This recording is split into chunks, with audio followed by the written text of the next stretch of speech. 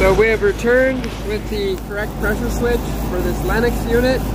I'll link in the description to the other video, but one of you guys had commented and asked if it was possible to thread the pressure switch out part way and then see if the Schrader closes off in order to find out if there's a Schrader, because I don't know if there's a Schrader installed on this low pressure switch right here that I have to replace. First thing I'm looking at here is the new Schrader does have that little brass pillar in the middle. That is a Schrader cord depressor. So when you thread this onto the port, if there's a Schrader installed, it will depress the Schrader valve. So because this one is a direct replacement and it does have that Schrader cord depressor, I'm hopeful that there is in fact a switch in there. So I think we will try that. I'll loosen it, spin it off a couple turns. I should have, if we just dry fit this for fun, let's run this all the way in. I should be able to go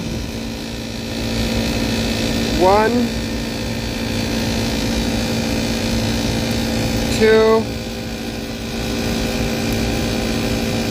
3 full revolutions and still be on there. And then it comes off in the 4th. So if I back it off 2 or 3 and it stops hissing, then I know that we have a Schrader installed in there. At least that's the theory, but I haven't really done this before. You can see we've got about 70 psi of pressure in there, so that's kind of a lot. So we wouldn't want to thread it off far enough that the thread breaks. That would be disastrous. But I think if we go 2.5 threads out, it might be enough for us to see if it's actually going to work.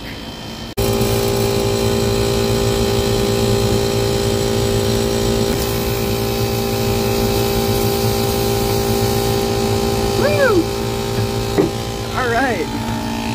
So I went out 2 revolutions and it stopped hissing.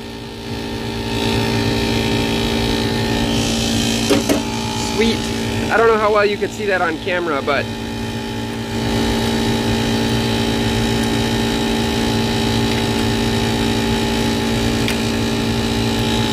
there we go. So that is really nice, because without being able to do that, we would be here recovering refrigerant for like the next hour-and-a-half, and then we'd have to put it all back in. So, sweet, that does work. That was a good suggestion. So let's go ahead and run this one back in.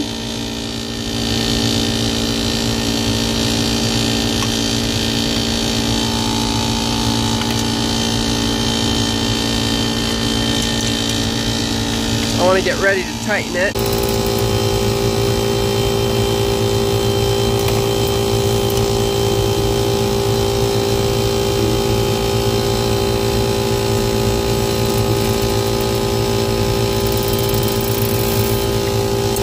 Now we just got to hook these leads up to where I've got it jumpered at the moment, and then we should be good. Got my little piece back and the wires hooked in. Now we can fire the system back up.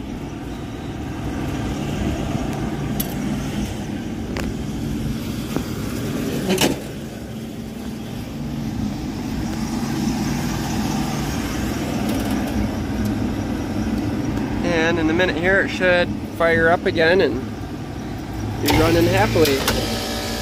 There they go. Both circuits. So we should be good.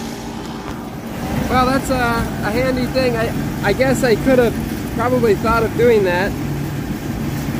Probably other more experienced techs already knew that you could just thread it out, 2.5 turns, and if it had a Schrader it would stop leaking, and if it didn't it wouldn't. But I'd never actually done it, so something else that I can now use for working on other equipment, so that is helpful. Anyway, I hope you guys enjoyed, and I'll talk to you later. Man, these white roofs are so hard to work on. It's so bright. I need to get down before I go blind.